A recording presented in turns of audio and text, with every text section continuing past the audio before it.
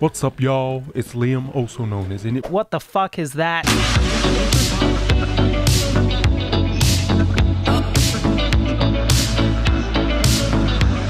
So while browsing the internet, I stumbled across a man named Vampiric, and he has created some monstrosities, some Dark Souls enemies that don't actually exist, thankfully.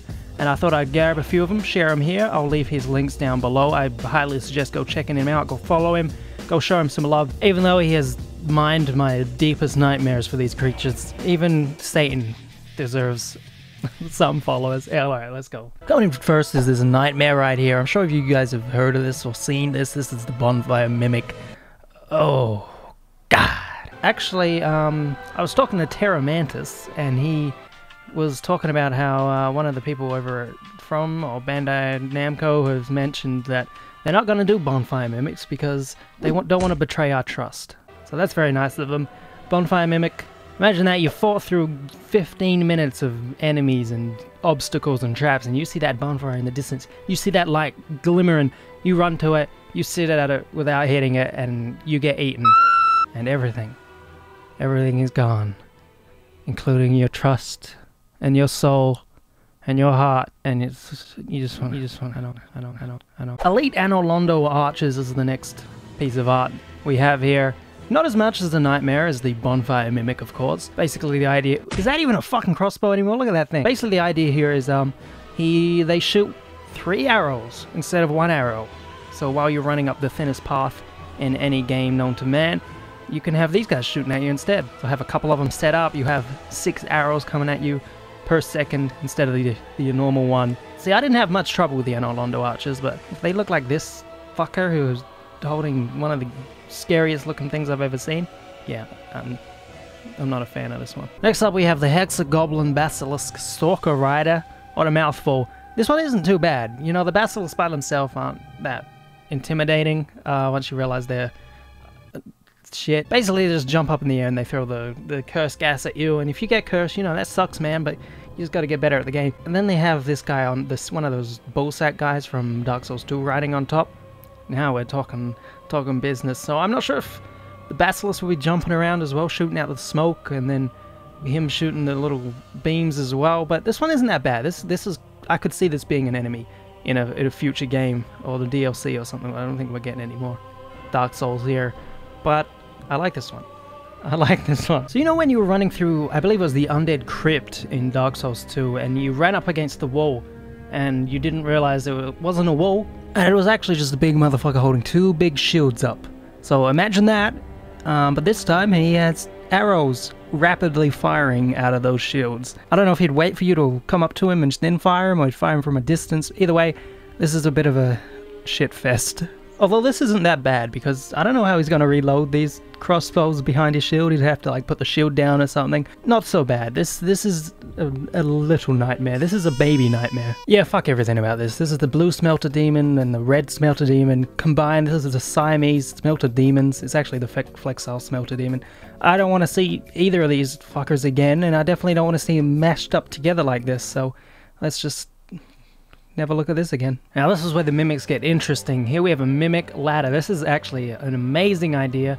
Mimic bonfire maybe not, but mimic ladder, you could have like a slimy ladder, or you could have the ladder kind of breathing or moving a little bit because it looks like a tongue, I'm guessing, in this picture.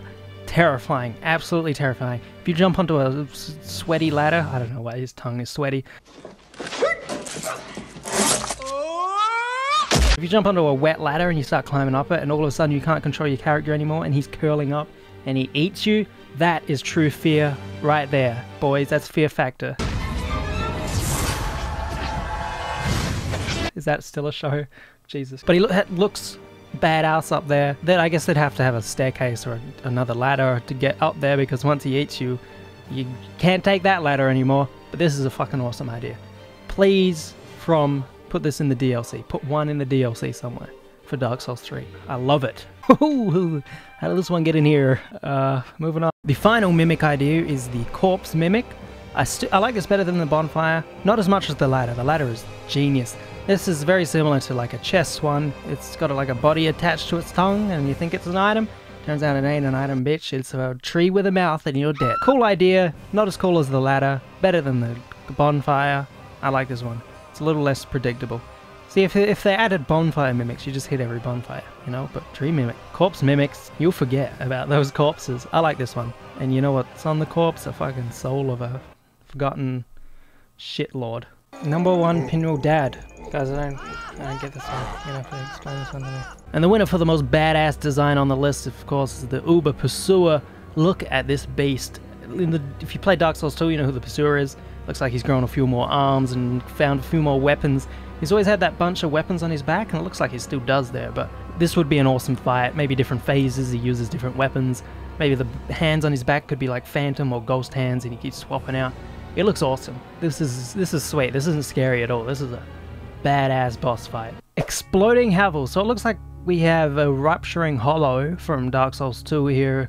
Has found himself some Havel's armor and 2 Havel's Great Shields, and that's his technique. He's just gonna keep jumping and you exploding, except the exploding doesn't hurt him or kill him. This looks like an absolute piece of shit to fight, and I never want to see this in my life. Thank you. Capra Demon Wheel. This isn't as bad as it sounds, because, you know, skeletons, they're kind of goofy, right? You can kind of, when they spin around in the wheel, it does look kind of funny. How is this guy going to be spinning around? That's something I want to see animated. That's a 3D model I want to see rolling around. That is not threatening in the least. As an idea, I do not want to live on a planet where this thing exists, but in practice, where a Capra Demon is spinning around in a wheel and his little skull helmet is spinning around the wheel and gets maybe a little bit dizzy, that's a funny world. That's a good world I want to live in.